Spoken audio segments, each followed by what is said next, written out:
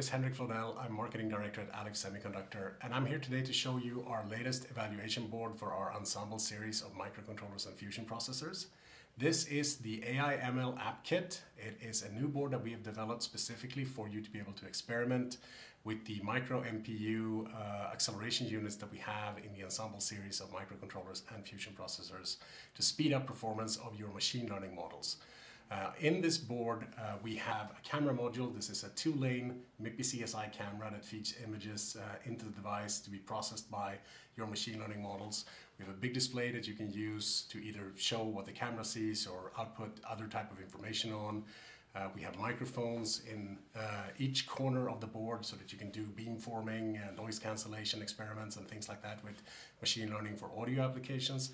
And we also have inertial sensors on the board to be able to feed sensor data into machine learning models to detect vibrations and do things like predictive maintenance use cases, etc. All of this AI capacity that we have inside the device is processed really only by the chip itself. We've integrated all the functionality needed in the Ensemble devices to handle this type of data. We have enough internal memory to be able to hold all the image buffers, both for the camera input as well as the display output. We have all of the power conversion needed for the device also integrated in the Ensemble chip. There is no external components needed. It's truly a single chip machine learning pipeline. It is running a version of the YOLO fast model, which is trained on faces. So it can detect and it can track faces. As I move the camera around here, you should be seeing that this model is tracking and following my face and drawing a bounding box around it. With the machine learning acceleration units that we have, we're using the Ethos-U55 microNPU from ARM inside our Ensemble devices. We're able to perform a YOLO fast inference in about 7 milliseconds, meaning that in the complete system right now, running on the high performance Cortex-M55 core in the Ensemble device, I am processing frames at about 142 frames per second using this model, which is a significant improvement to traditional microcontrollers.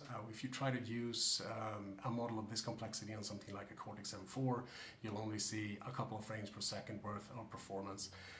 And this runs well over 100 frames per second, even with application overhead, such as drawing on the display, drawing the bounding box, and all the other things included.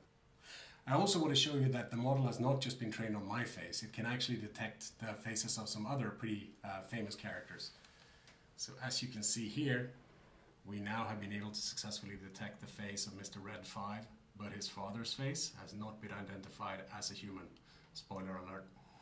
That's what I wanted to show you today. Thank you so much for taking the time to watch the video, and I'll see you again in the next one.